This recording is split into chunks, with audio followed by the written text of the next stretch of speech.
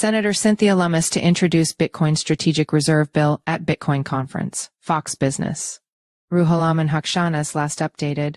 July 25, 2024 at 10:25 GMT 2 minutes read.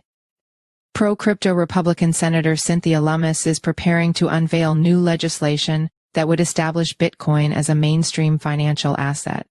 Lummis has been discreetly working on a bill that would mandate the Federal Reserve to hold Bitcoin as a strategic reserve asset, Fox Business reported, citing 3 crypto executives familiar with the matter. Insiders suggest Lummis aims to reveal the bill on Saturday during the Bitcoin conference in Nashville, Tennessee, just before Donald Trump's scheduled speech. Her team hopes for Trump's endorsement of the bill. However, it is worth noting that the plan is still evolving and the announcement could be delayed. Lummis may announce Bitcoin Reserve Bill on Friday. Lummis may also announce the bill during a Friday afternoon fireside chat moderated by former Democratic Representative Tulsi Gabbard, now a supporter of Trump's presidential bid.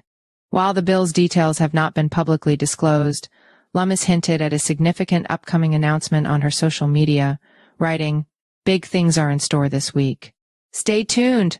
A source familiar with the initial drafts of the legislation indicated that the bill aims to direct the Federal Reserve to purchase and hold Bitcoin similarly to how it manages gold and foreign currencies. The move is intended to stabilize the U.S. monetary system and the value of the U.S. dollar. Lummis has been seeking support from her colleagues on the Senate Banking Committee to co-sponsor the bill. Having the Fed hold Bitcoin as a strategic reserve asset would be a momentous move that brings stability to the U.S. dollar and our capital markets. It also signals that our central bank is embracing innovation. Alex Chijik, chief commercial officer at Harris, told Fox Business, "The bill's implementation would require support from both the president and Congress, a challenging feat given the skepticism surrounding digital currencies." The $2 trillion crypto industry has faced significant fraud issues, and many economists remain wary of its value as a financial asset. Currently, the U.S. is the largest nation-state holder of Bitcoin, with around 210,000 Bitcoins valued at over $66,000 each, primarily obtained through Department of Justice seizures from illicit activities. Trump to address Bitcoiners during Bitcoin conference. The Bitcoin conference, featuring notable figures such as MicroStrategy's Michael Saylor, ARK Invest's Cathie Wood, former presidential candidate Vivek Ramaswamy, and independent candidate Robert F. Kennedy Jr., occurs amid a heated national political landscape. Both parties are courting crypto-owning voters in what promises to be a tightly contested presidential election in November.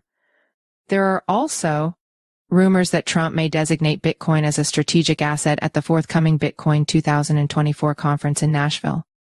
Dennis Porter, co-founder of the nonprofit organization Satoshi Act, revealed that insider sources have suggested this move is on Trump's agenda. As reported, Kamala Harris's campaign considered participating in the upcoming Bitcoin conference. However, she later announced her decision not to speak at the conference. Follow us on Google News.